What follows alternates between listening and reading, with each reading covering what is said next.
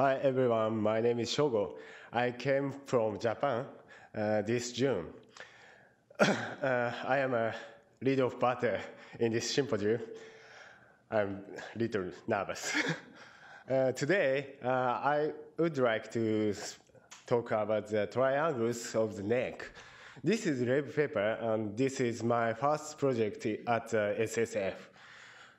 This lab paper is so long, so I focus on the topic of this lab paper. This is a lateral view of the neck. The neck has many triangles bounded by several structures. These triangles may be useful surgical landmark for all surgeons, especially which deal with neck and head and neck surgery. These triangles are mainly divided into the anterior triangle and the posterior triangle. And boundary of both triangles is the sternocleidomastoid mastoid muscle is here. These triangles are moreover subdivided into the several triangles. You can see these several triangles in this slide within the red circle, here and here. Basically, these triangles exist both sides of the neck, but the only submental triangles is unpaired. Submental triangles is here.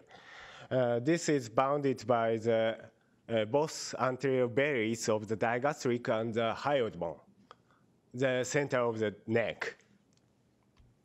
The next slide is a posterior view of the neck. The neck also has suboccipital triangles in the posterior neck. These triangles are well known, very famous, but there are several nearly forgotten triangles in the neck. This topic is the main theme in this presentation. So what is the forgotten triangles? I didn't know forgotten triangles until writing this paper. Forgotten triangles is Lateral and Piragoff's and Beclard's and Frabeuf's triangles. These triangles, all these triangles named from these discoverers. First three triangles are included into the submandibular triangles. Submandibular triangles is here.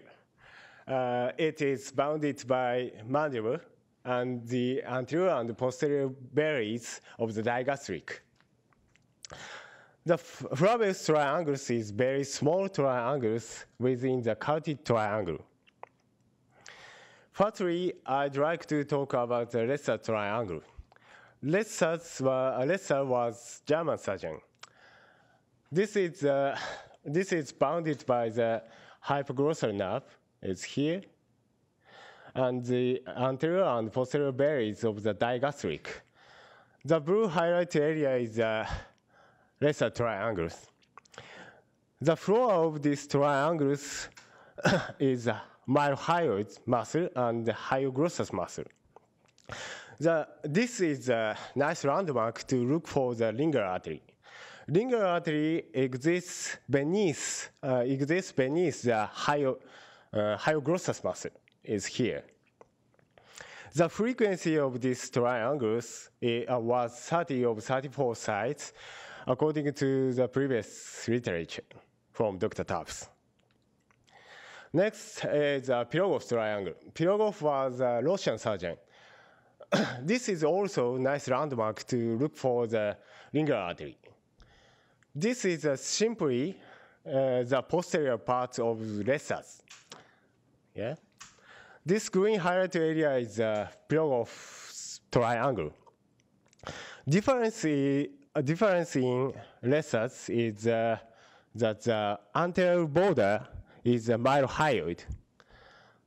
The frequency of this triangle was 30 of 34 sites, according to same literature. This is a great picture. The left one is before removing the myohyoid. The right one is after removing the myohyoid. The both pictures after removing the submandibular glands and some tissues. And M is the mandible, D is the digastric muscle, and MY is the myohyoid, F is the facial artery and the facial vein. The 12 is hypoglossal nerve. Usually, hypoglossal nerve passes through beneath the myohyoid and go into the tongue. After removing the myohyoid, so you can see the hypoglossal nerve and the hyoglossus muscle clearly. The lingual artery exists in the deep layer under the hyoglossus muscle. Okay. The next is Beclard triangle. Beclard was a French anatomist. This is bounded by the posterior border of the digastric and the hyoglossus muscle and the greater horn of the hyoid bone. This yellow highlight area is Beclard triangle. It's depends on the attachment digastric muscle. In this slide, the attachment of the digastric is here. If the attachment of here, posterior part, so it is absent. So if you find this triangle, it always contains the lingual artery and the hypoglossal nerve in this triangle. The frequency of this triangle is 28 of 34 sides. The last one is Frabeuf triangles.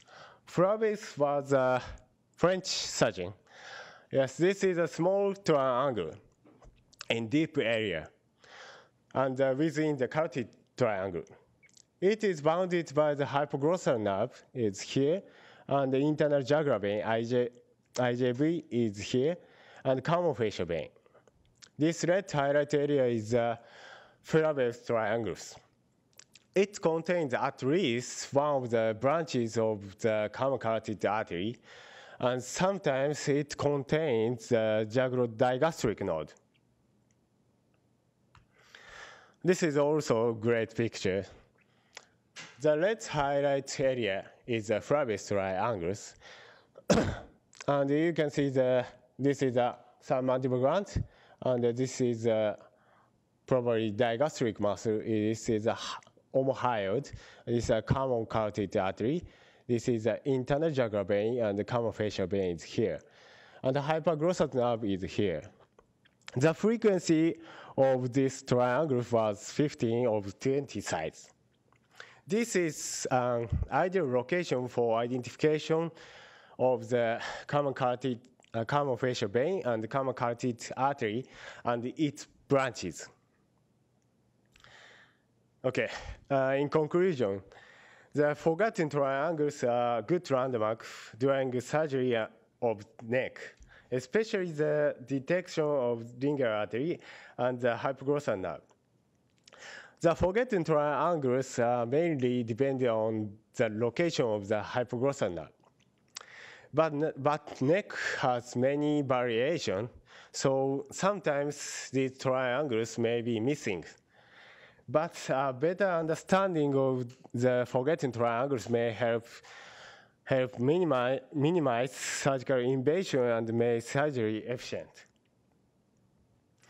Okay, it's finished. Thank you for your time.